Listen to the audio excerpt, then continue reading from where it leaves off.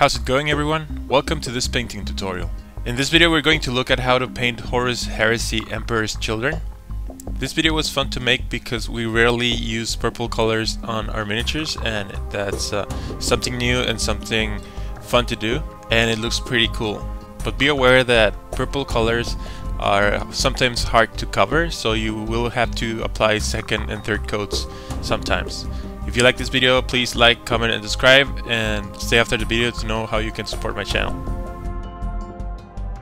I decided to start this tutorial by priming the model in black. You can use any primer that you like, there's really no preference, but I decided to go with black. Here I'm going to start by covering the whole model in Nagaroth Night. This is just the base color to make it easier for the next color to cover. But just try to cover the whole model with, I'm using a flat brush and thinning it down just a little bit so that it goes smoothly, and trying to stretch the paint as much as I can so that it doesn't cover any detail. Also being very careful not to paint over drying paint because it breaks it up and creates crumbs and stroke marks. Here I'm using Xereus Purple, and this color is going to go in the same fashion as the last step. Just be very careful to use it quickly and in the same fashion as the older, but this color is very thin, so you're going to have to give the model, I gave it at least 3 coats, and be very patient, give it a quick coat, and even if it doesn't cover too well, just leave it as it is and come back to it while it's dry so that you can give it a second and then a third coat. Next, I'm going to use Druchii Violet, and this is once the model is dry. I'm going to go ahead and paint all the recesses with a detail brush. This is just pin washing on the crevices of the model, or lining if you want to call it. Just make sure to give it a good wash. If it doesn't look dark enough, you can go over it a second time, or you can use black if you want. I decided to go with purple instead, and I think it looks pretty good.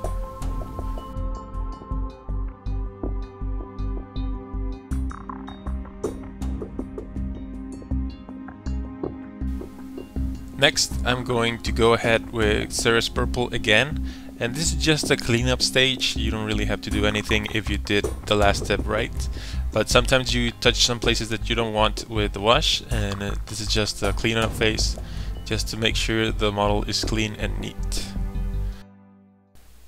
Next, I'm using Genestealer Purple, and with this color I'm going to edge highlight all of the edges of the marine.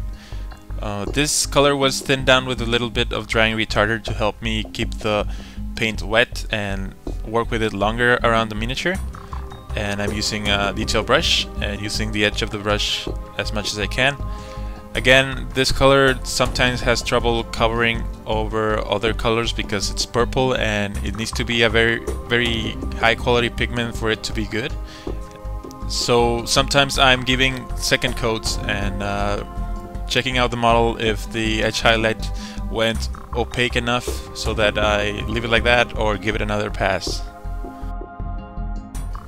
Next, I'm going to mix White Scar and Genestealer Purple at about 50-50 ratio, and this color I'm going to use it on only the sharpest edges of the armor where you see the reflection of the miniature. So use the edge of your brush, and this step goes by a lot faster because we're only highlighting the sharpest edges.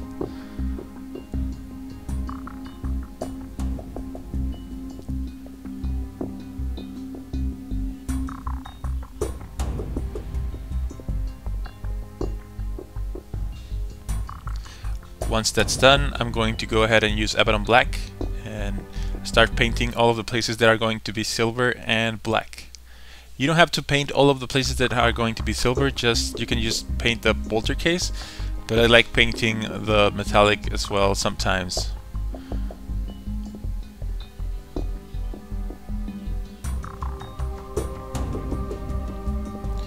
Next, I'm going to use Leadbelcher, and with this color I'm going to paint all of the silver areas.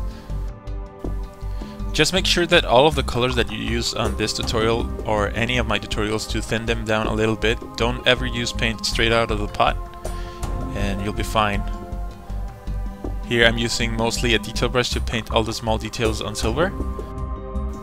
I am mostly using detail brush to paint all of my models lately, and you have to be very careful to clean it up often so that paint doesn't dry on the bristles and ruins them. Next I'm going to use Balthasar Gold, and with this color I'm going to paint all of the details that you want to be gold. The more details you want to paint, the better it will look, because it looks more like royalty or a little bit more elite. So if you want that, choose some areas that you want to be gold and paint them this color. Next I'm using Gehenas Gold, and with this color I'm going to cover completely the Balthasar Gold underneath. And I'm choosing this color as the main color of the gold because although it's yellow and it's a complementary color to purple, it has a little bit of red, and the Xereus Purple, it's leaning towards red more than blue, and they're like analogous colors, so they look very good together, and that's why I chose it.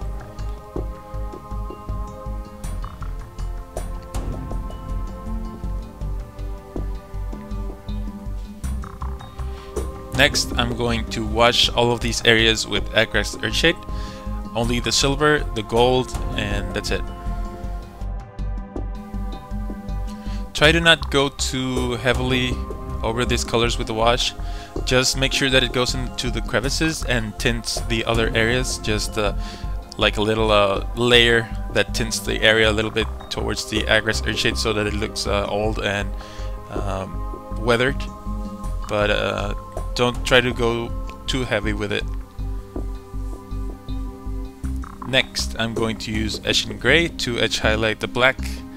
This is just standard way to highlighting black with gray, and this is an edge highlight and it goes very fast.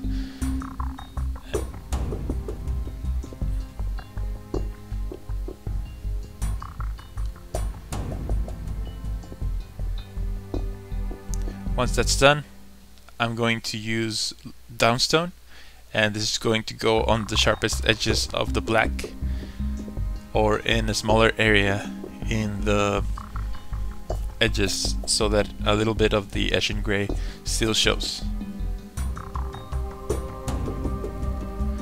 Next I'm going to use Runefang Steel, and this is going to be an edge highlight over the silver, just to make them pop, and not trying to cover the whole area, so that it looks, so that you can see the wash and the old sort of like iron looks like beaten and old and weathered.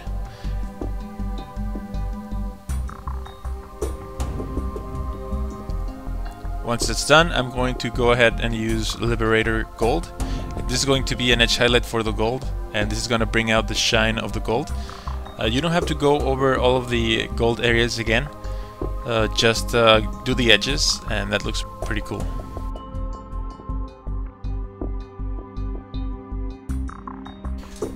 Then I'm going to paint the eyes, but I didn't know which color the Emperor's Children have their eyes, and there were different pictures on the internet, but I decided to go with blue.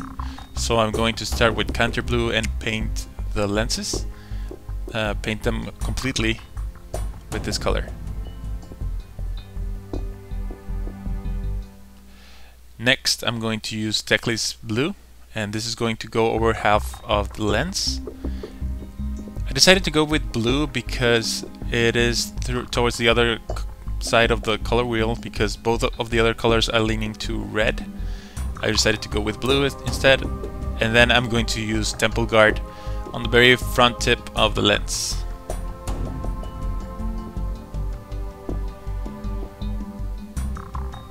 And to finish it off, I'm going to use White Scar, and with this color I'm just going to put a little dot on the back part of the lens, being very careful not to be too watery or too thick.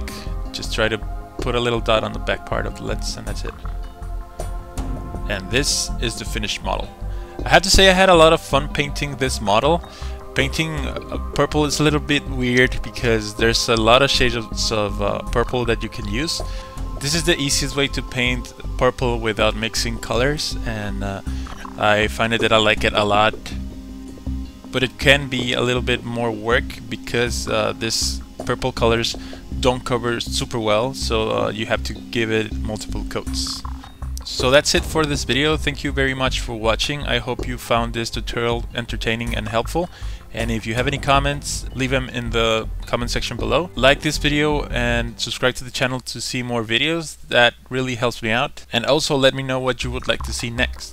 Thank you very much for watching, and I hope to see you on the next video.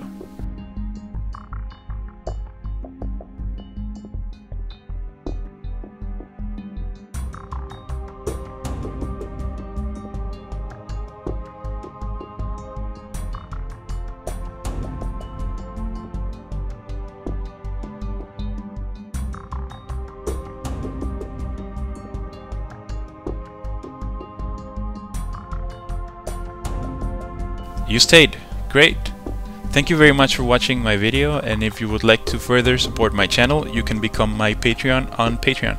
You can pledge as little as $1 a month, and you are helping me create more and better content. If you can't, that's fine, because you're helping my channel a lot just for watching and sharing, but you can read all of the details if you follow the link in the description below. I hope you can spare $1 to make this hobby of mine a job for which I can get paid. Thanks for watching, and I hope to see you on the next video.